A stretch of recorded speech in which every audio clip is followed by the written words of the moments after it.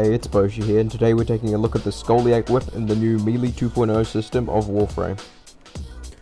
Let's have a look at the Scoliac's base stats. The Scoliac has 8.5 impact damage, 8.5 puncture damage, and 38.5 slash damage. Spin attack of 118, slam attack of 110 damage, and a wall attack of 220 damage. Very nice attack speed at 1.3, low crit strike and damage multipliers, a status chance of 15%, and a stamina cost of 12. Scoliac's blueprint can be found in your clan dojo and replicated for 50,000 credits. The new melee system implements stances. Coiling Viper is the most compatible with the Scoliac. Features wide sweeping attacks along with flips, giving an overall sense of high mobility. The Scoliac is a high damage infested melee weapon. Its main use is cutting your way through hordes of infested enemies, but can also deal decent damage to the other factions when modded specifically.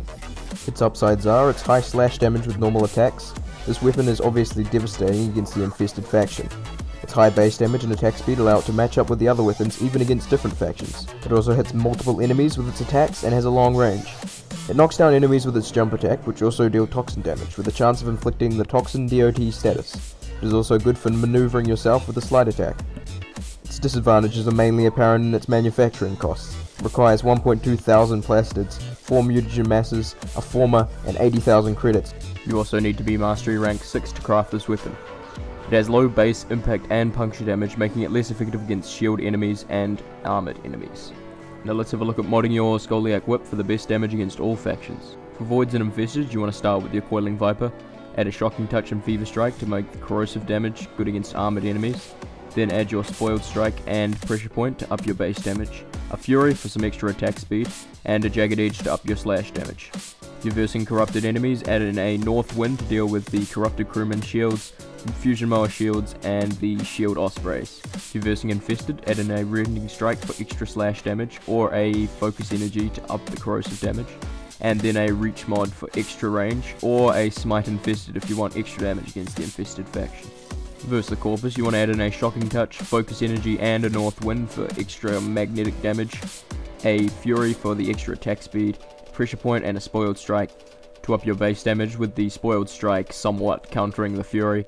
Then add in a Reach mod for extra range, and then a Jagged Edge for extra slash damage. You can also replace the Reach mod with a Smite Corpus for extra damage, and if you don't need that extra range.